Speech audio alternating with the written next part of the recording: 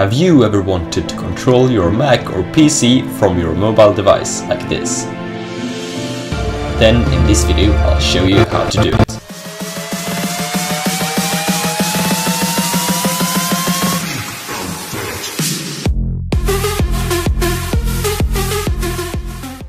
So welcome everybody, it's me Clashberry here, and today, as I said, I'm going to show you how to control your Mac or PC from your mobile device. So anyways, beforehand I'm just going to say that this is purely for iOS users.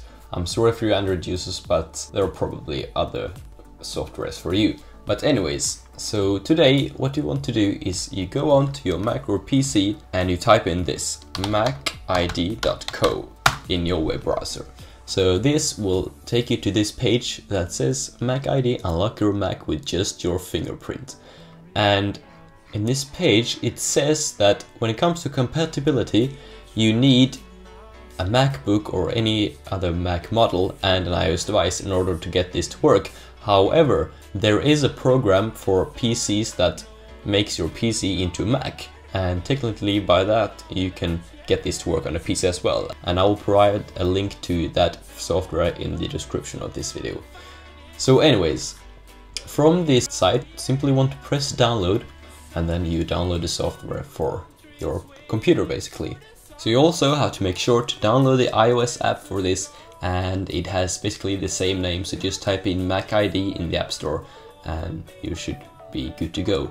So in order to get the machines to communicate with each other, you need to download the iOS app as well. Alright, so when you have downloaded MacID for your Mac or PC, you have to enable Bluetooth in order to get the apps to communicate with each other. So make sure to turn Bluetooth on and do that on your iOS device as well. Alright, so when you launch the app, there are some different options that you have when it comes to controlling your Mac. So for example, you can, if you have launched iTunes on your Mac, you can control which songs you want to play by simply pressing these three buttons. So for example, I've chosen Alan Walker here on the screen that I'm recording simultaneously. So I've chosen Alan Walker, then I can simply press this button, play, and that will simply play the song, and then I can pause it, and then I can also switch to the next song, which is called Diviners feat. Compatibility Tropical Love, and then I can simply play that as well, and then I can press the next one and next one and so on and so forth. So that is a very nifty and great function in this app, which I think is great. So when you're at it and you want to control your music, you can also adjust the volume by simply holding down on these buttons, and three new buttons will appear.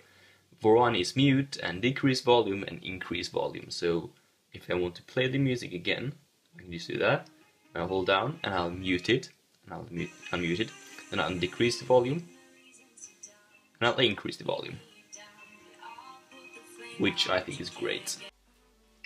And then there are also some shortcuts that you can do. For example, if you swipe left, you can disconnect and unpair the device automatically, and you can also, by simply swiping right, you can lock it, screen save it, or snooze request, and all those kinds of stuff.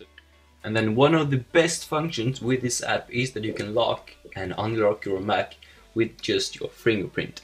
So basically how I'm going to do it is I've started a screen recording on my Mac that will make you see if the Mac is on and off, obviously. So let me do this. So it says tap to lock, so I simply tap to lock it, and then the screen goes black. And then if I tap to unlock it, I get prompted to do my Touch ID, so I do that, simply press that because I have an iPad Air 2 that supports Touch ID, and then boom, the Mac is on again, which I think is great. Then lastly, you can also go into the settings of the app where you can find different things if you want to customize the app for your own needs. And basically, if you have an Apple Watch, for example, you can allow unlocking from your Apple Watch. But I don't have one, so I won't enable that. And also, when it comes to Touch ID notifications, you can do all kinds of tweaks here. Also, if you want to tweak the display, you can simply customize the app, how it looks basically. So that is great. And then you can also create home screen shortcuts, I guess, as well. So I hope you all enjoyed this video. Feel free to let me know in the comments if you have any issues or questions regarding this program.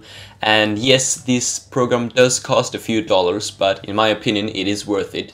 Because let's say that I forgot to turn off my Mac when I exited my room to just go and do something else, and then suddenly it is accessible for everybody else in my family that I don't want to be able to access it. So then I simply grab my phone or my iPad and I go into MacID and I lock my Mac from there. Just as simple as that, which I think is great. So anyways, I hope you all enjoyed this video. I'm Flashberry and I'll see you in the next one.